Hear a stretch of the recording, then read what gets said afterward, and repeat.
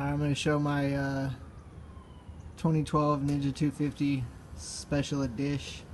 A couple of mods I've done. Got the van sticker, Thrasher garb in there. Did the fender eliminator. I got the no-cut fender eliminator from Targa. Pretty happy with that. Looks pretty good. Take a close look at it. I don't know why people are always scared to show their license plates. Like, if you want to, murder me because I have a Ninja bike, then I guess good luck to you, sir, because I live in Texas. Anyway, that's the other side. Alright. This bike is lowered like 2 inches, which is cool because it really makes it easy to work with and like maneuver, but it kind of sucks because it won't do wheelies really. I mean, like, I've dumped the clutch first year 4 or 5 miles an hour at like 10 grand and it still wouldn't pop up. I'd probably have to stand up. I just unscrewed these reflectors because I thought they were kind of ugly. Put these reflective rim stripes on. Those are pretty cool. I took these out.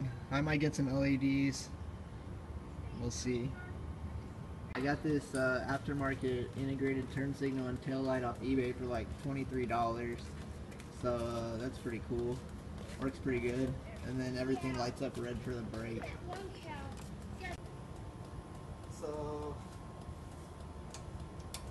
there's both the turn signals, brake and turn signals. And I put these integrated turn signal mirrors on, which are pretty cool. I think that's a lot more visible at night than the stock turn signals were. The only other stuff I plan to do to it is I'm gonna paint everything that's silver black with like that high heat paint, so it has kind of a dull black look to it. All the bolts and all the pegs and I guess the rest of the exhaust and the brake calipers.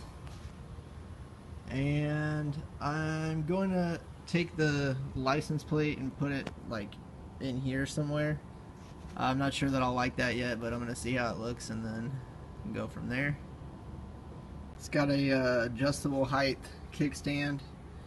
I remember when I was buying it, that was already on there, and the guy told me, oh, it has an adjustable height kickstand, which, you know. The cow.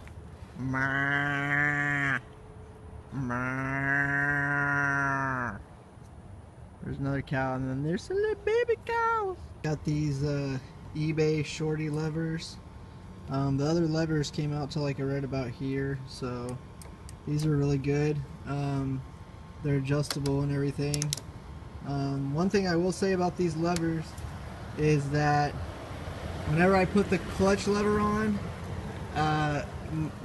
my first inclination was to have it, all the way in, because I'm only 5'8". I got, pretty small hands. But when I did that, it felt like the clutch was like winding out, and it would take a really long time to release. I'm not sure. I'm pretty sure there's probably another area of the clutch cable you can adjust that and fix it, but for now I just had to put it all the way out so that way it would work correctly. Maybe somebody can give me some feedback on that. And, one thing I can definitely say about putting these LED mirrors and then the LED brake light and tail light, when I first put the tail light on with the integrated signals, it all worked just fine because I still had the stock lights on the front. Respect the fact that I'm making a YouTube video right now. Jeez. Anyways, when I added the LED turn signals there, if I had the LEDs there and the regular incandescents there and the LEDs there, it would pop the fuse.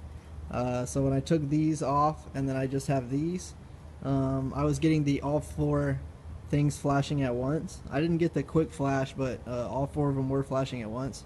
I put load resistors on these 2, and then after that, the tail light, the turn signal and the tail light was like, it would flash here, but then the other side would be very dimly illuminated, and then I put the load resistors on each turn signal inside of this tail light, and after that it fixed my problem completely. The only thing about load resistors is, remember when you install those, to make sure that whenever you set them somewhere in your bike, you pretty much want to tape them or fasten them somehow up against some metal and away from some other wires, because they do get pretty hot, but they only get really hot when you leave the turn signal on for a long time. I mean, I would think that in normal use, they're not really going to be any kind of danger of starting fires or anything like that. So, I was thinking about getting a fat back tire, but as I read that kind of decreases the performance of this bike, so definitely don't want to do that. I like how flickable it is in the turns. Anyways, yeah, this is my first bike. Won a 600, can't afford it for now. Pay this one off and then we'll get the 600 next spring and I'll have them both next to each other. So other than that, that's the old 2012 special edition.